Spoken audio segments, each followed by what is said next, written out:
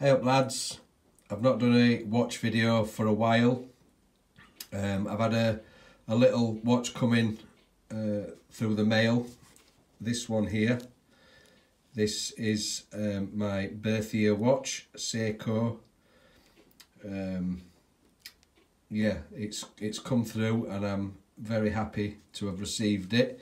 I've put it here with my other chronographs, and this is the Citizen, Seiko and Omega, and I'll do a quick wristwatch. That's what I'm wearing today, Tudor with the blue bezel. So this watch has come through. I've had it for a week now, and as if you can see, it's running slow. Other than that, I'm over the moon with it. It's beautiful. It's my birth year watch, so it's over 40 years old, mid-70s. The bracelet, the fishbone style bracelet, I'm very happy with. There's a few bits and pieces wrong with it, a few dings on the case and whatnot, but other than that, it's running slow, so I'm taking it to my watch guy. It's going tomorrow. I've had it for just over a week now, and I've been testing it and see what it's like. I knew it wouldn't be running perfect, but yeah, there's a few dings on it. The tachymeter scale, very good. The gold subdials, not too bad. There's a little bit of a paint missing off that 3. Everything else fine. It lines up reasonably well. It sits lovely on the wrist. Very happy with it. Like I said, it's losing a little bit of time, but for a watch at this age, and it's probably not been worn too much because it's got a few dings in it, but it's not as bad as what I expected it to be.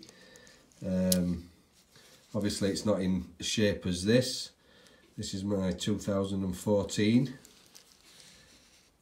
but size-wise, you can see that they're very similar. This one here, this one was my bargain. I absolutely love this watch. You know, it's now been made famous by Brad Pitt. He wore it in that film. But look at the sunburst dial on this. I've got it on a blue racing strap.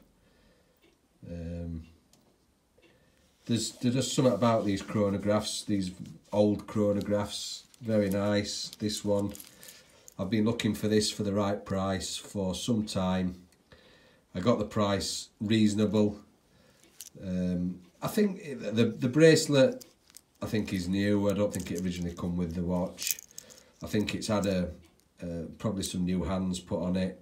I think it's had a bit of an overhaul, but I've not bought it to you know, to sell it on. It's mine now. I'm going to look after it, and it's my birth year watch, so it's going to mean a lot.